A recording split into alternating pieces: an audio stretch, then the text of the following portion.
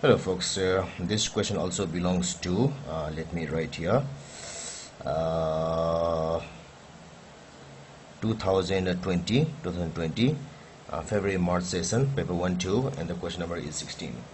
The question is concerned with the chapter work, energy and power. It says that a sledge of a mass of 50 kg, so it is M, sits on a snowy surface.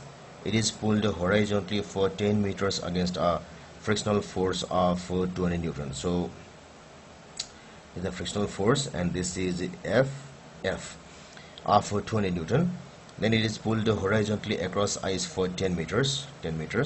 So we have two 10 meters here, in snow 10 meter and across ice 10 meter. There is no friction between the ice and the sledge. So on ice, no friction. It is lifted up vertically by 1 meter. So there are 3 stages here, and finally carried back at a constant speed to where it started. So 4 steps. So first it has to go from go across the snow for 10 meters. So it is across the snow for 10 meters. Then it has to go across ice. So ice for 10 meters. Then it is lifted up 1 meter. So my 1 meter is seeming to be larger than 10 meters anyway, so it is 1 meter up, and from here we have to carry it here at uniform velocity. So this is 1 meter and this will be 20 meters. So let's calculate the work on each case. So now what we assume is, since it is nothing has been said here, we have to assume that the pulling of this body against frictional force of 20 newton, and this also are occurring at uniform velocities. So the amount of work required here is, work is equal to frictional force into this displacement, equal to frictional force is equal to 200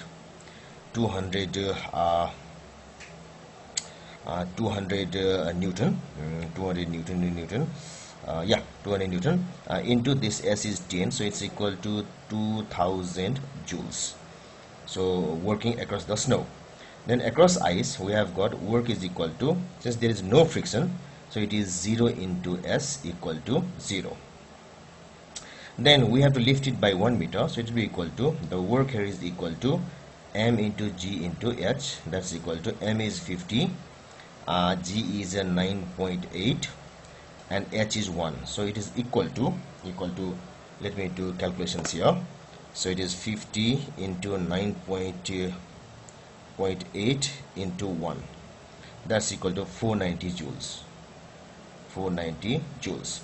Then we have to carry it back to the same initial point where it started with a constant speed. So that means the work here will be equal to force into the displacement, and the force is here mg cos theta, let us say.